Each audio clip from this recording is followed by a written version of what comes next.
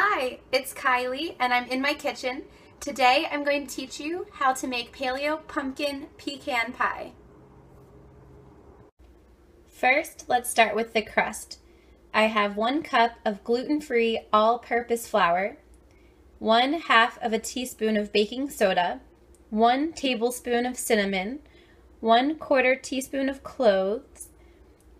Then I'm going to add a 1/4 cup of melted coconut oil, and I'm going to add 2 tablespoons of maple syrup. Mix until combined, and it will be a dry, crumbly mixture. Then you'll add just about a tablespoon of ice cold water. The water will help the crumbs turn into more of a pie crust type dough. When it's formed into the dough, I actually place the dough ball into a plastic bag. I smush the dough into a flat disc, and then I'm going to refrigerate the dough. For the filling, approximately 2 cups of canned pumpkin puree, 1/2 cup of coconut milk, 2 egg yolks, 1 whole egg, about 2/3 of a cup of maple syrup, some pumpkin pie spice and vanilla,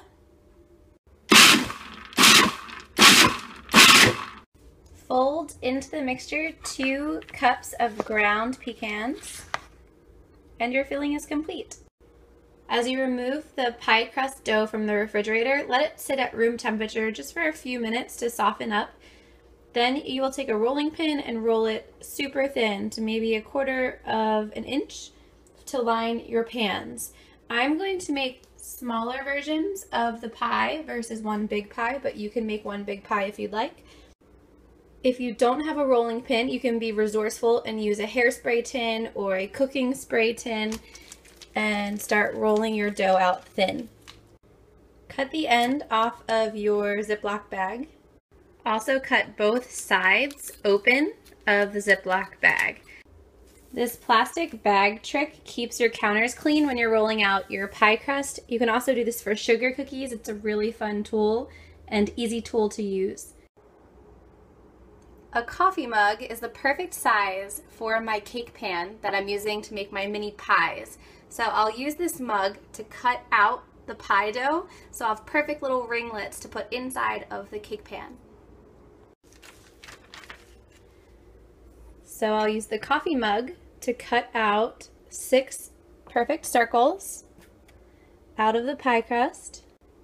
After I cut out the circle, I transfer it over to the pan and squeeze in the pie crust. After cutting the circles out, you have all the extra pie crust still on your plastic bag, and you can just wrap up the remaining dough, put it in the fridge or the freezer, and save it for next time. Poke holes gently in the top of the pie crust, and then we're going to par bake the pie crust in the oven for just about 5 to 7 minutes. After you pull the par-baked pie crust out of the oven, take a big cookie scoop and the filling and plop it right on the inside. Spread it out so it's nice and balanced and will cook evenly. Once you fill the pie crust with the pie filling, place 3 whole pecans on the top of your mini pies. If you're making a whole entire pie, you can add, of course, much more than just 3, or you can decorate the tops however you'd like. I like 3. I think it balances it quite nicely. Once the par-baked pie crusts are filled with your pumpkin pecan filling, top with 3 whole pecans to make it look presentable. You can add more or less however you want to be decorative. You could even make decorations with the extra pie crust. However you decide to decorate your pies, make sure you put the pies back in the oven to finish cooking out the eggs and the pie filling, maybe for about 10 to 15 minutes. Then pull out of the oven, let cool, refrigerate, and serve.